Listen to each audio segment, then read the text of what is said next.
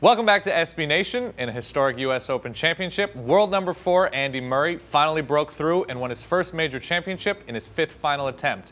He outlasted defending champ and world number 2 Novak Djokovic 7-6, 7-5, 2-6, 3-6, 6-2 to become the first British man to win a Grand Slam since Fred Perry in 1936.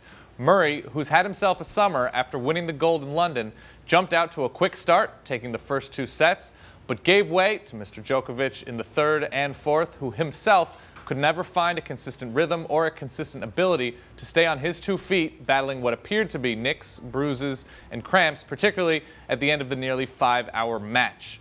As for the tennis itself, the 2 top players were both, mostly on top of their game, as evidenced by tremendously long points, highlighted by a first set back and forth with an absurd 54 strokes. The story again, though, is Murray finally capturing that elusive first major, something that's not only haunted the Scot, but entire generations of tennis fans across the pond.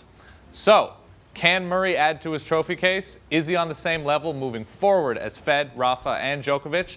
Let us know in the comments. We'll see you soon.